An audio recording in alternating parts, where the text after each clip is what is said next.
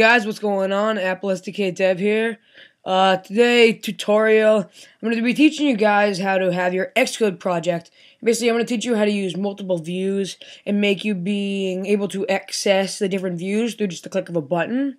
So yeah, I'm going to get started on that in just a sec. Before I continue, just go get some of my apps in the App Store. I got two right now. I got SpaceJump and the Pathetic Quiz. You can search them in the App Store. I'll put the links in the description. I'm planning on releasing a couple, maybe one or two more soon. I'm having a little bit of trouble getting them ready right now, but hopefully they'll be up soon. It's actually an application that actually walks through the steps, and it has like pictures and everything, teaching you actually how to make a calculator application for the iPhone or iPod Touch, etc. Alright, so do all that. Thank you very much. Check out my website, www.applesdkdev.com. Alright, let's go ahead and get started. Go ahead and open up your Xcode. When you're here, you can name whatever you want. I'm going to start a new project, make it a view-based application. You can name it anything, or you can be adding it onto a project if you already have something in mind. But I'm just going to call it test view, save it to my desktop, make it nice and easy. No big deal. I'm going to go ahead and open up the window. Now, the first thing we want to do, open up all your classes. If we're running on really anything, I'm just going to go 4.2. It's already there. I'm not going to change anything. And the first thing we want to do is go into our classes. And when you have classes highlighted, go ahead and hold Control or right-click if you have a mouse, and go ahead and add new file. And when you're here, you can be choosing through all of these things. They give you a lot of different options, but we actually want to go to UI View Subclass. Oh, sorry about that. You want to go to UI View Subclass and make sure you check off with XIB, so that's actually giving you the view in the interface builder. Assume, obviously, if you're doing it for the iPad, click off the iPad. None of us are really going to need this table view one. That's if you have like a much more complicated project. Once you got that, go ahead and save it. Now, relatively, you can name it whatever you want. I'm just going to call it T2, so I don't know, whatever, test 2. But something important, just make sure you write view controller at the end of it. Because as you can see, before I called the test view, it actually made it test view controller. I know view, it's kind of weird. But yeah, you got to make sure it has view controller at the end, because that's how we're going to initiate it to being able to change between them. Once you've done that, go ahead and finish. Put some right in your classes. You can go ahead and drag the actual XIB down to wherever you want, back to your resources where the rest of them are, I guess. And now we're going to go ahead and get started. Now this is some pretty simple code, but you just got to follow carefully and you'll be all set.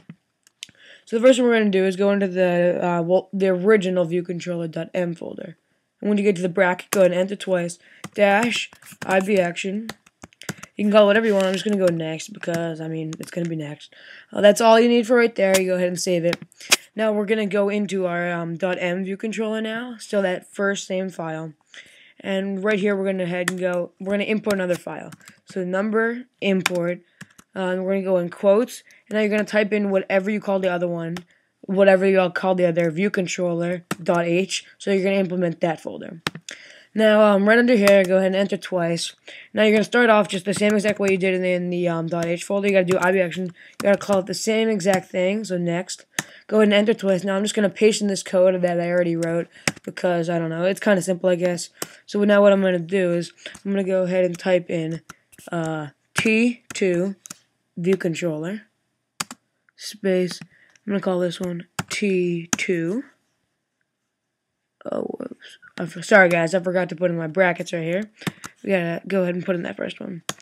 Sorry, so this one's going to be T2, or this is, so as you can see right here, you have to put in the view controller right at the end of it. This time you're just going to do whatever the name was. You're going to skip out on the view controller. Right here, I'm going to put in T2 view controller. And right here, right after those, I'm put in just T2. So just make sure you can tell the difference. These two right here, you're going to have to put in like T2 or whatever you called it, then the view controller. But for the other ones, you're just going to skip out on that. You're not going to put them. Just go ahead and close it off and you're all set. Now we're all set. We're going to go into that first view controller. We're going to make it nice and simple. I'm just going to drag in that one button. You can call it whatever you want. It doesn't even matter what you've done in your code. But I'm just going to call it next because that's what I did before. Hold down Control, drag it to File Zoner, and click Next. Simple as that. That's all you got to do. Save it. Now I'm going to actually do a little bit extra. Technically, you had just moved it, so if we build and run, you'd be able to transfer to your other, just to the other view. But I'm just going to go ahead and make it so the other view can also bring you back to that one. So basically, now we're just going to do the same exact thing almost, but we're going to do it in this next one. So I'll do another IBAction, and this time I guess I'll just say back. So other than the next, this one's going to say back. This time, instead of importing the T2 view controller, as it says right here, we're just going to go ahead and import the test view, or whatever you would call it originally. Test view view controller.h. I'm going to go ahead and copy that code from right here, just because I guess I'm too lazy to do it again. Enter twice, and now we just got to make a couple edits because we have to make sure it's going to the right one. So this one's going to be test view. And as you learned before, instead of test view view controller, this one's just going to be test view. I'm sure you could have figured that out. You guys are pretty smart. Test view view controller. And lastly, test view. Pretty smart. Okay.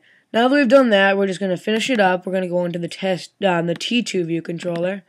Make that just a little bit different than the other one. You'll be able to tell because the other one had a gray background. This one's going to have a white background. So you can really tell the difference. Also, I'm going to title this one back, unlike I titled the other one next. Let's go ahead and right-click that, drag it to Events, Files Owner, whatever you called it. There it is. That's about it. That's all you guys really need. Of course, you should try implementing this code into projects you've already been working on because, I mean, that way you can make some really awesome applications. So don't just stop right here. Make it look nice and cool. If you got a great idea, that's perfect.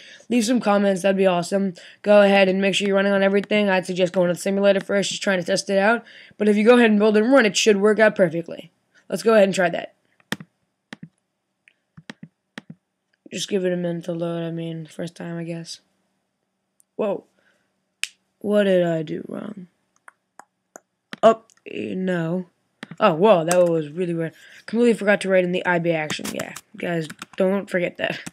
And this one, this is the T2, so it's just going to be back. Sorry about that, guys. Now it should work out. Yep, there it is.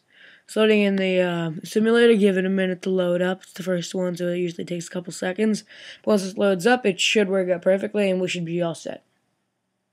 Alright, so as you can see, it just loaded. We got the status bar. We didn't hide or anything. It's on portrait. We didn't make it landscape or anything. But if I go ahead and click on next, it takes me to another one. So as you can see the difference, black and white. I mean, well, gray and white. It says next right now. I'll go to the next one. If I click on back, it takes me back.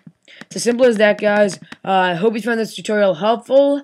Rate, comment, subscribe, all that stuff. Hit me up with some feedback. Email me at zach@applesdkdev.com. I'll put my email in the description. Check out our site, www.applesdkdev.com. That's about it. Hit me up, guys. Thank you.